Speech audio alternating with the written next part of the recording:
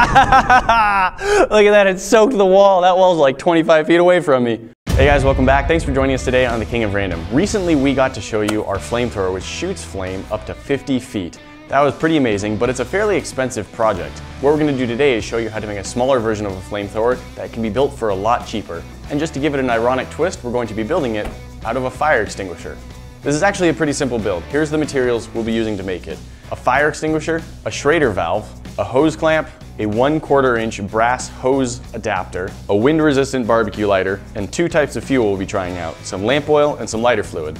With all of our parts gathered, we're ready to start building our flamethrower, and the first step is to empty out the fire extinguisher of what's currently in it. This thing just pops right off. These chemical fire extinguishers are usually full of a yellowish powder, and I don't want to spray it inside because it'll fill the room and get on everything. So I'm going to take it outside and I'm going to try and spray it into a plastic bag to contain the mess.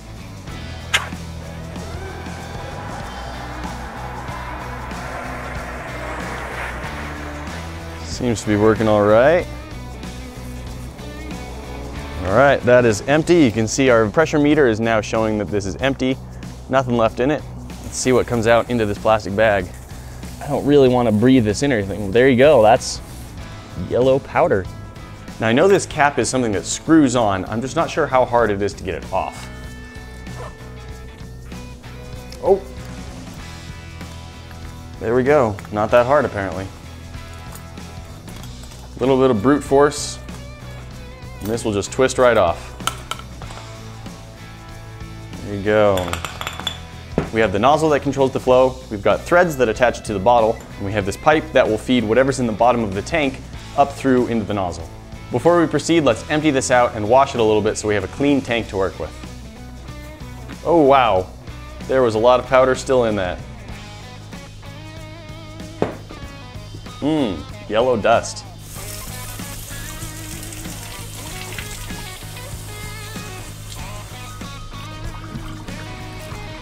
With the tank cleaned out, it's time to attach the tire valve. First, I'm going to screw this back on about as tightly as I can to figure out which direction it's going to point when I'm using it. All right, that's on there pretty tight, but I want to add my tire valve on the opposite side of where it's pointing. Now let's take this back off so it doesn't get in the way while we're drilling a hole into our tank. Since this is a round metal container, it's going to be pretty hard to drill right into the side, so I'm going to use a nail to give an indentation that will help guide the drill bit. All right, hopefully that little dent will make it easier for my drill bit to stay in place. We need a drill bit that is slightly smaller than the widest portion of the rubber on the valve. I'm using a 1/2 inch drill bit.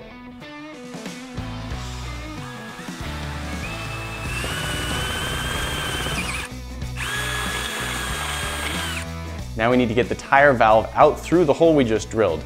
Since I can't reach my hand inside the bottle, I'm going to pass a string inside the hole and out the neck of the bottle, tie that to the top of the tire valve, and try and pull it through.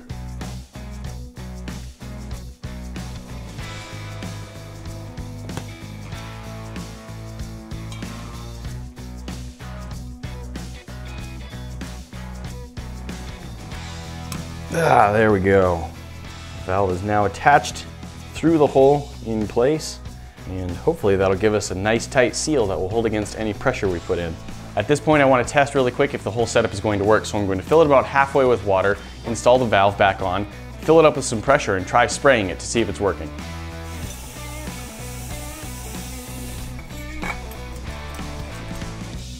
All right, that's installed. All right, that's just about 80 PSI right there. Let's try that out. All right, here goes. Oh, there you go, that is a nice spray.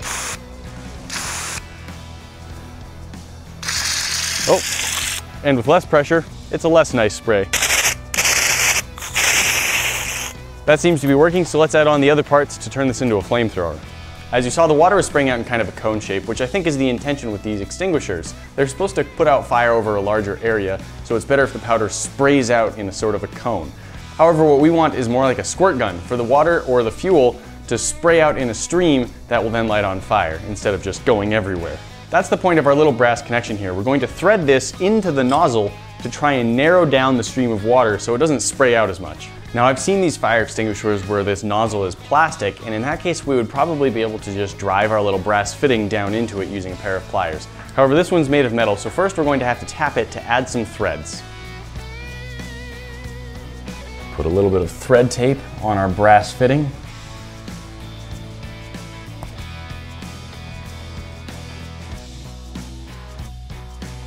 With the brass fitting attached, let's do one more test with water to see how the spray has changed.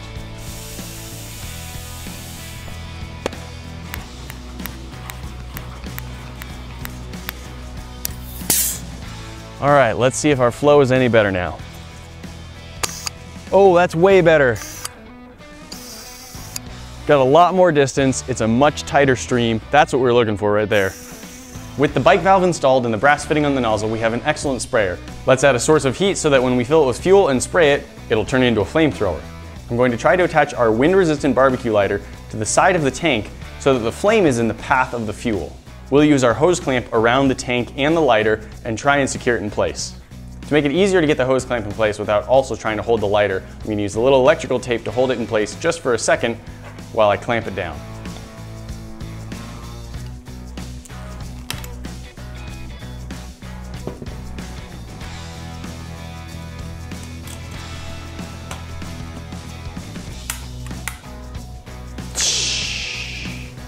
At this point, our spray should go right through our flame, so if we use some flammable liquid, hopefully we'll get a flamethrower. We're going to try two different types of flammable liquid in our flamethrower. The first is lamp oil, and the second is lighter fluid. The lamp oil isn't quite as flammable as the lighter fluid, but it's a popular liquid for using in breathing fire. Since I think we're going to have a similar spray from our flamethrower, I want to try it out. I don't want to try anything more flammable than these. I could put gasoline in here and it would almost certainly light on fire. Since we're using compressed air to power our flamethrower here, I don't want to risk an explosion by mixing it with gasoline. Let's test out our miniature flamethrower. Some of you might recognize this as the same spot where we tested out our larger flamethrower. I thought it'd be a good idea to test out our mini one in the same spot because it's really fireproof. First, we'll try it with the lamp oil, which, as I said, is the same stuff used for breathing fire most of the time. All right. Perfect. Now we add pressure. All right, just over 80 PSI.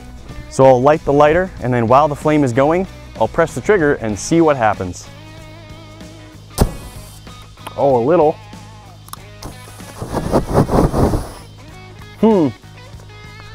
Well, I think this type of flame doesn't have enough heat and fire coming off of it consistently to light the oil. So let's try one more try using lighter fluid and see if that's a little bit more flammable.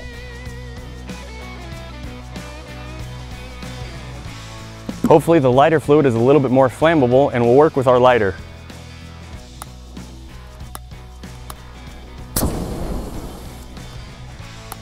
So I tried firing it, I got a little bit of it to light, and then it went out. I think that even though this is supposed to be a windproof lighter, just the gentle breeze out there is blowing it out. Watch this. The amount I'm blowing wouldn't even come close to putting out a birthday candle. This is kind of sad. Here goes.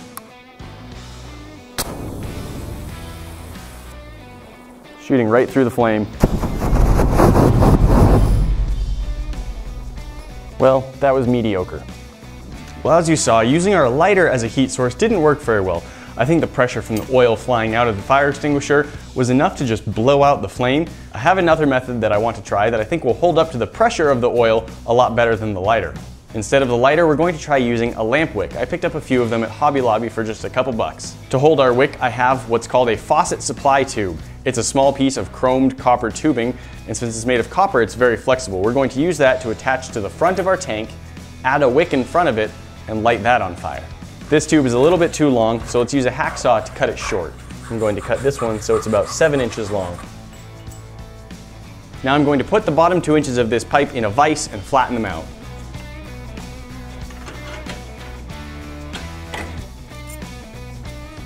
Clearly, if I leave the pipe straight, the flame is going to be in entirely the wrong place. But fortunately, since this is copper, it does bend very easily. We want the pipe straight in front of the nozzle, about 1.5 inches in front of it, and maybe 1 inch below it. Now we'll use our hose clamp again to secure that in place.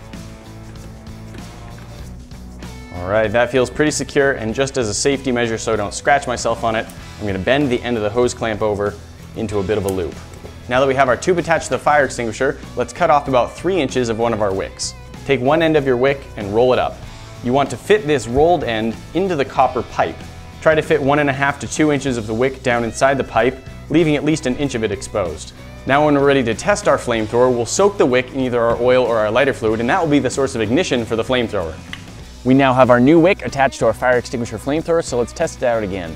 We had better results in our first test with the lighter fluid than with the lamp oil, so I think we're going to skip using the lamp oil and just go straight to the lighter fluid in this one. However, before I do that, there is another thing I want to test, and that's using coffee creamer. This is a cornstarch based powder that's actually pretty flammable when it's separated out. I'm going to see what happens if I put it into the fire extinguisher and see if the pressure is enough to drive the powder through the nozzle. Coffee creamer torch in 3, 2, 1. Ha-ha! That's actually working pretty good. All right, it's already out of pressure, but that worked all right. When it was blowing full pressure, it did sort of seem to have so much pressure that the coffee creamer was flying past the flame so fast it couldn't heat up. But as the pressure dropped, and even if I just sort of halfway pressed the trigger to lower the pressure, it was lighting up pretty good. And I think this might be a good, relatively safe way to do this, since it really doesn't have like flammable liquid getting everywhere. It's probably a little safer than lighter fluid. All right, we had sort of mixed results using the coffee creamer. Now let's move on to the lighter fluid and see if that works any better. All right. 3, 2, 1. Ha-ha! Oh, it worked for a second. Then it worked for another second. That part in the middle, I'm not really sure what was going on there, but the beginning and end worked pretty good. I think what caused the gap in the middle is that there was too nice of a stream. When it was first starting, there was enough high pressure that it sort of aerosolized a little bit, and that caught on fire. And then as the pressure got lower, it had just a nice little stream, and that wasn't broken up enough for it to really light on fire. And then as the liquid got low, it started getting air and liquid into the tube again, and once again it was aerosolized and it was able to light. All right, let's try this with lighter fluid again. See if we can get some good distance on it. 3, 2, 1. Look at that, it soaked the wall. That wall's like 25 feet away from me. Oh, that was beautiful. There we go, all the pressure, almost all of the liquid gone. The wall is still on fire. It's still got lighter fluid soaking on it. That's pretty great. That is how you want it to work. That was a great little just spurt of fire. That went 25, 30 feet away, stuck to the wall, burning the whole time. That was beautiful. It's on fire, put it out.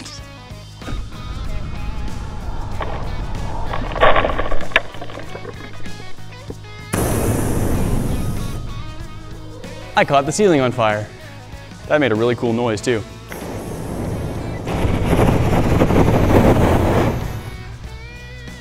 Woo! Well, there you have it. That is how you can make your very own flamethrower out of a fire extinguisher, which seems a little ironic, but it works really well. If you use the right fuel, this thing can shoot pretty good and it lights on fire beautifully.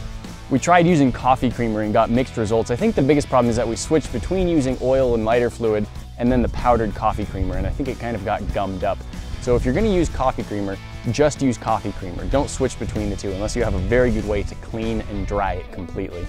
Lighter fluid worked great as a fuel. This whole bottle cost about $4 at Walmart, and when you only fill a fire extinguisher halfway, which I found works very well, you can get 4 or 5 different firings out of this thing. It's all pressured just by using a bike pump, and I got best results when I pumped it as high as 95 PSI. I got a really good distance, and I got a really good spray of the droplets that still traveled quite a ways. This thing fired almost as far as the full-size flamethrower. Once again, if you're going to build yourself a flamethrower, don't be stupid about it. Make sure you're wearing protective clothing. Don't point it at anything that's alive. Don't point it at anything that's going to light on fire unless it's in a carefully controlled location. Always make sure you have the proper equipment to put out any fires that do start while you're using it. Even if those fires are exactly where you want them to be, you want to be sure you can put them out in a moment's notice if you need to. This has been a really fun project that's easy to do and doesn't take much time at all. This doesn't have quite the same flame output as the full-size flamethrower, but it's a lot easier and much cheaper to build. If you've got any great ideas of something that really needs to be shot at with a flamethrower, let us know down in the comments. Thanks for joining us for this project today, and we'll see you in the next one. Talk to you then. I did say it's used for breathing fire.